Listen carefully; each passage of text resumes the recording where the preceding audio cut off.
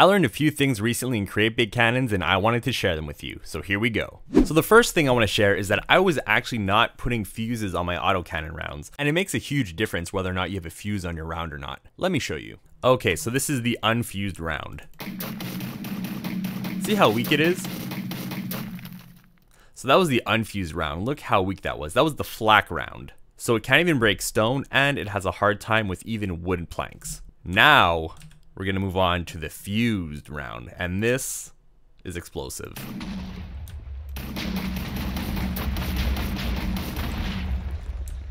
Alright, so that's what it did against stone. I'm gonna go ahead and shoot the ground a little bit, which is sandstone, which is weaker, and you'll see that it has even more of an effect. Okay, so huge difference between fused and unfused flak rounds. This was a proximity fuse, so it explodes a little bit before the target, and that might make a wider area of effect because instead of just exploding when it's there, it explodes a bit before, so it has time to kind of spread out first. At least that's how I understand it. So there are other fuse types, which I'll show in just a minute, but first I'll show you how to craft this because you can't get it straight from the creative inventory. You actually have to craft the fused rounds together. So I'll go ahead and show you how to do that. So you go to the crafting table, you take your fuse and your round. So you'll see here that it says flak autocannon round, and then it says fuse proximity fuse. And now I have a round with a fuse, then I craft that with a filled autocannon cartridge. And now it'll give me an autocannon cartridge. It just says flak autocannon round. It does not mention the fuse, but trust me, the fuse is there. If I put this into a cannon and shoot it, you'll see that there's an explosion. So what about the other fuse types? Well, let's have a look. Just note that they only seem to work on the flak rounds and not the armor piercing rounds. Alright, so here I've set up a few autocannons with the different fuses. They all have flak rounds. I'm going to use this one first, which is the timed fuse. So let's see what this looks like. So you'll see I shoot, and then even though there's nothing there, it'll explode. It's a 1 second timed fuse. So if I shoot at a target, it's not gonna do anything because it hasn't had a second. So these are set to 1 second. And see, they don't explode on impact. However, if I shoot, well, 1 second out, it'll explode and it'll have an effect.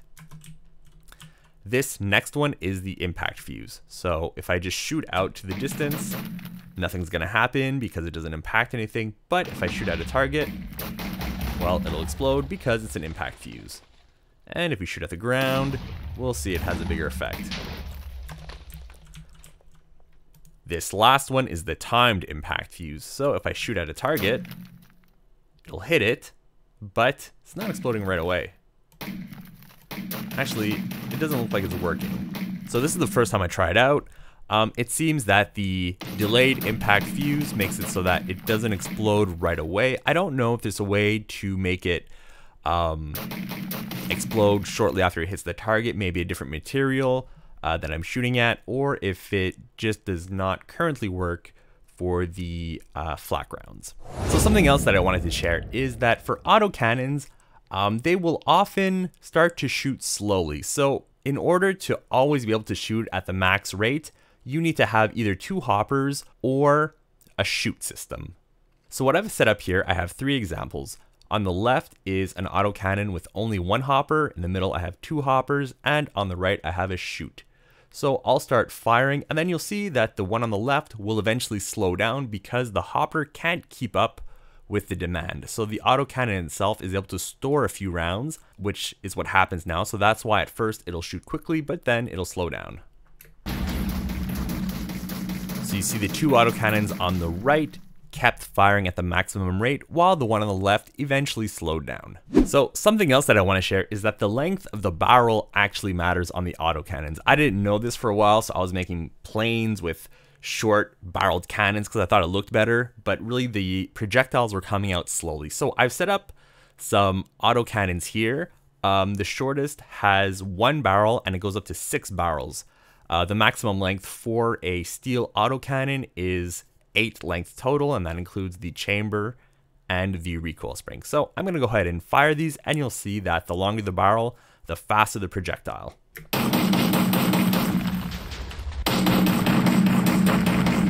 By the way, you'll see that they explode at a certain point. These are equipped with proximity fuses, and I'm not sure why they're exploding.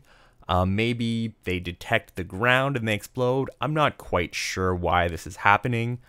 I've tested it out with a controlled autocannon, and it seems that the closer to the horizon that I shoot, well, it'll eventually explode at some point. Maybe it's not exactly straight and it has a slight downward slope. I don't know. It's just something I've observed just now. So another thing is that I was curious if the material of the autocannon had any effect. I know that for cast iron autocannons, the maximum barrel length is, well, the maximum length is 4. So what I've done is I've set up an equal length steel cannon and cast iron cannon, and I wanted to see if the projectiles were faster in one or the other.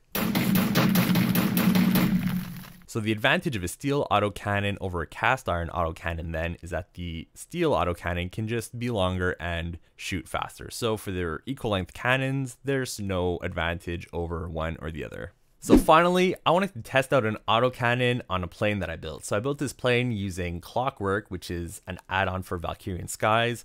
I've added some armor to it using sheet metal from KarolOfGutovo. So let's see how well my plane stands up to an autocannon.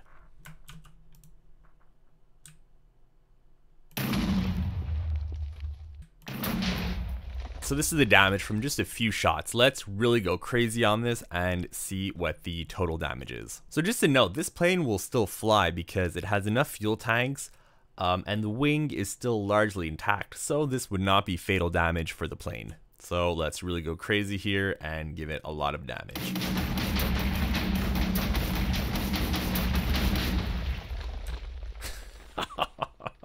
It even made the plane turn around. Wow. All right, so the damage is pretty substantial. I don't think this would fly anymore, or at least the elevator controls seem to be broken. The fuel system, it would still feed the engine, but it's pretty beat up. Oh yeah, so I lost aileron control here. The cannons are damaged. But I think the engine is okay. Yeah, the engine would be intact. So really this is still, I'd only have one aileron, and that's the only way I'd have to control the plane anymore. So really this would be uncontrollable and essentially out of the fight. So that's, I mean, that shows you the power of the fused autocannon rounds, the fused flak rounds. This is fun, so I'm just gonna shoot this again.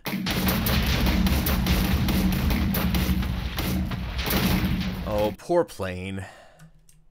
This plane was, oh boy, this is, yeah. So I think this is destroyed. You know, this isn't going to go anywhere. The bottom is not even connected to the top anymore. This is dead. That was kind of fun blowing this up. I should do this more often. All right, so for anyone who wanted to make planes to fight people, keep this in mind, just how powerful these rounds are. Probably evasion is your best bet at avoiding destruction from autocannon rounds, kind of like real planes, right? It's more about dodging. There might be a bit of armor in strategic places. Armor does add weight. So I think if you're going to armor your plane, you're going to want to cover just the most vital areas.